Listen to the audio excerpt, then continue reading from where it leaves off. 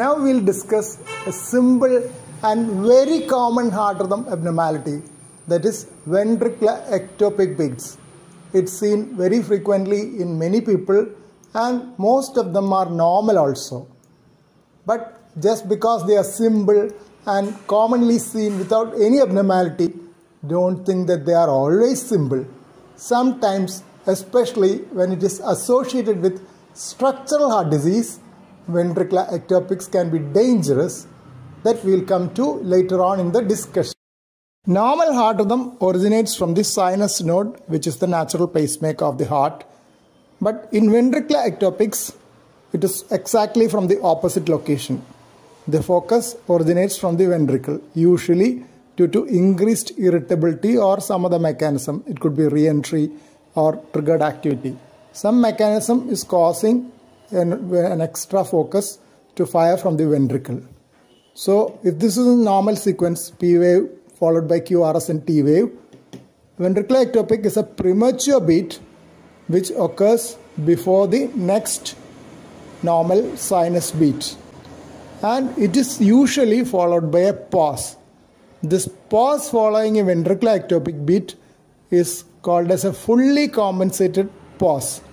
If you calculate the RR intervals, this will be the basic RR interval. The interval including the pause will be exactly twice the regular RR interval. That is the meaning of fully compensated pause, compensatory pause.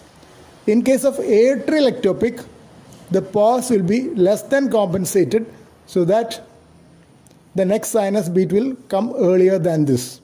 That is because an atrial ectopic from the upper part gets conducted back to the sinus node and resets the sinus cycle so that the sinus cycle restarts again earlier. That's why you have a less than fully compensated pause for an atrial or supraventricular ectopic, while for a ventricular ectopic it is a fully compensated one. In ventricular ectopic, it may not get conducted all the way up to the sinus node, and even if it gets conducted, the time taken is so much that the original sinus cycle would have fired in between. But that sinus cycle will not manifest here, because when the sinus impulse reaches the AV node and the ventricular impulse reaches there, they cancel each out so that the pause is occurring. This is known as interference, AV dissociation. That is, when a ventricular ectopic is conducting upwards, sinus beat is coming downwards. There is no conduction through the AV node because AV node would be refractory by that time. So that's why you have a fully compensated pause in ventricular ectopic, while the pause in supraventricular ectopic is less than compensated. Now, how do you recognize ventricular ectopic beats on an ECG? As you can very well see here, it is premature, and the QRS complex is quite different from the normal beat. It's a wide QRS. It is not preceded by a P wave, and this is shown as a QS complex. It is diagrammatic. It need not be like this. Any form of QRS abnormality can occur.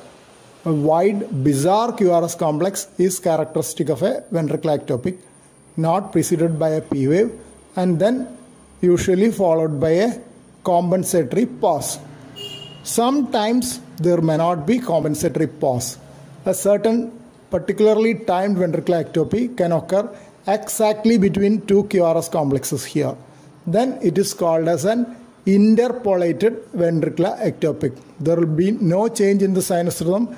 That usually occurs when the rate is a little slow, sinus rate is slow, so that there is enough space here for a ventricular ectopic to occur and not to disturb the regular sinus rhythm. Then it is known as interpolated ventricular ectopic beat. Now, how does the ventricular ectopic manifest clinically? This is the pulse volume of a normal beat. This is another normal beat.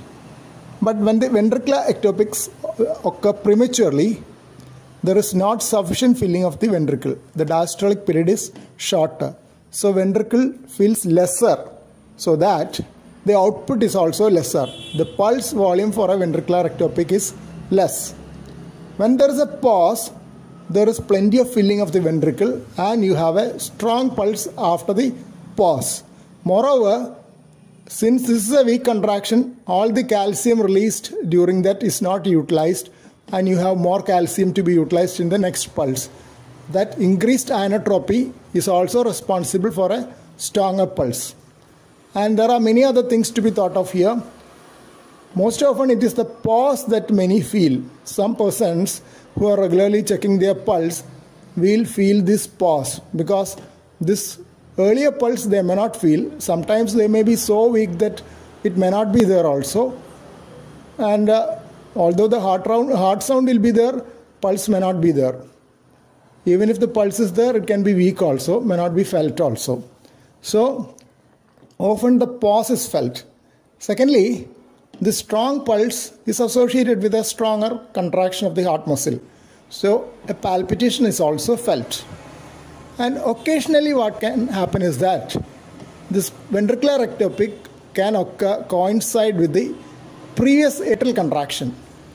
That is, when ventricular ectopic occurs, the atrial contraction can occur simultaneously. Then what happens is that AV valves will be closed at that time and the contractile force of the atrium will be transmitted back to the superior and inferior vena cava.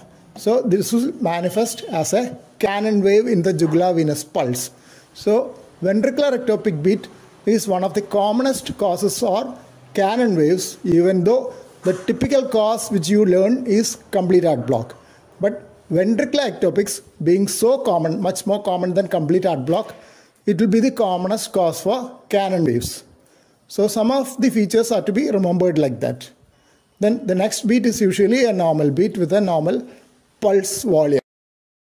I mentioned about the compensatory pause initially, and there is another interval which is important in ventricular ectopic, that is a coupling interval from the normal beat to the abnormal beat. This is known as the coupling interval.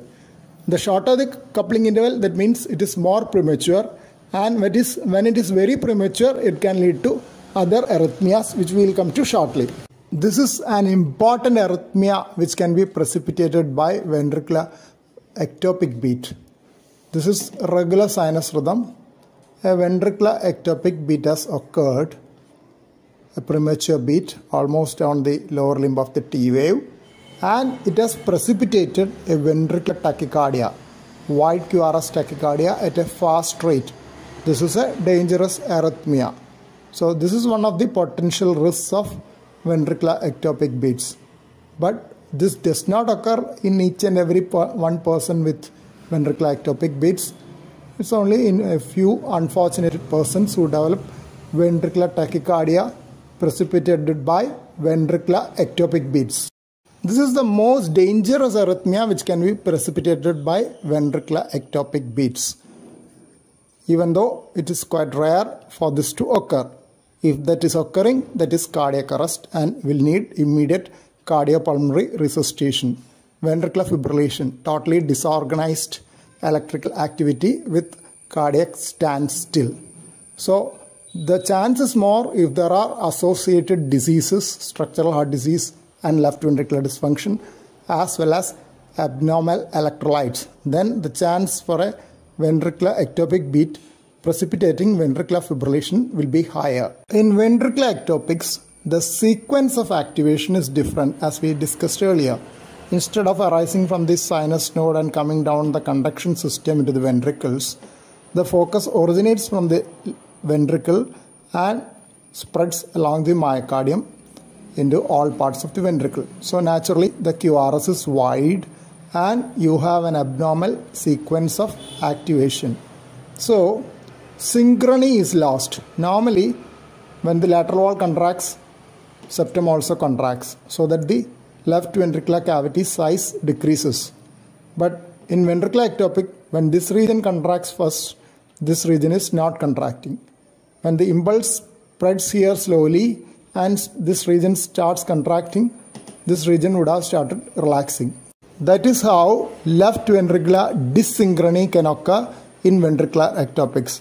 So in the long run, if there are large number of ectopics, say more than 10,000 per day or more, then the left ventricular contractions can become weaker, left ventricle can become dilated, and produce something like a tachycardiomyopathy due to the fast heart rate and dyssynchrony.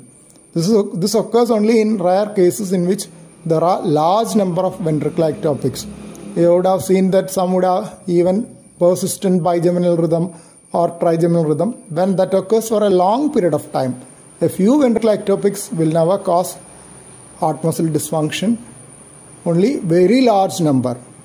So that is one reason why you may need to treat ventricular ectopic. What are the workup to be done in a patient with ventricular ectopic beats? Most important is to do a thorough clinical evaluation to look for evidence of structural heart disease, because if there is structural heart disease, the risk is more. Then you would like to check the electrolytes, because electrolyte abnormalities like hypokalemia and hypomagnesemia can be associated with ventricular ectopic beats. After that, an echocardiogram will be done to assess for any structural abnormalities of the heart and the left ventricular function. And after all these basic workup, most often you would get 24-hour or 48-hour or even 72 hours of Holter monitoring.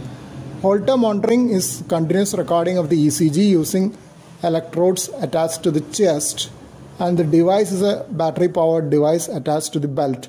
It will continuously record for the period which is specified, and then after the period you will remove this and connect to the Holter analyzer, which will give you a printout the number of ventricular ectopics and whether there are more serious arrhythmias like ventricular tachycardia during the period of monitoring. Now beyond this, there are wireless monitors available. This part will not be there. A patch will be there which will be attached on the chest, and then it will transmit the signals through a mobile phone into the network, and you will give similar results like the Holter monitor. But usually they are intermittent monitors, that is, they monitor continuously, but most often only the important events are recorded in the reports rather than the continuous report available from the Holter. And the Holter is available in-house in most hospitals, while the wireless patch monitoring you have to depend on another service provider. So most often we go for Holter first, and only for those patients who are not ready to be continuously monitored with a device like this, we'll attach the patch, and then they can do the wireless remote monitoring as well. When there are frequent ventricular ectopics, symptomatic in spite of medical management, sometimes, especially if there is left ventricular dysfunction, you may have to have invasive studies known as electrophysiology study, EP. And that is done by introducing catheters into cardiac chambers through veins and arteries, from the femoral vein, jugular vein, and sometimes through the aorta also, femoral artery. Multiple catheters are positioned within the heart, and intracardiac electrograms are recorded. These are different types of catheters. This is quadripolar with 4 electrodes, decapolar with 10 electrodes in the coronary sinus, a quadripolar at the His-bundle level, and this is the ablation catheter. Suppose you can find the abnormal focus which needs ablation, this can be used. You can see that the tip is thicker than the other diagnostic catheters. All the others are diagnostic catheters. This is a therapeutic catheter for ablation. Radio frequency current can be delivered through this, and a tiny burn produced at the abnormal focus, ablating the arrhythmia. This particular location is not for ventricular ectopy ablation. This is for other conditions.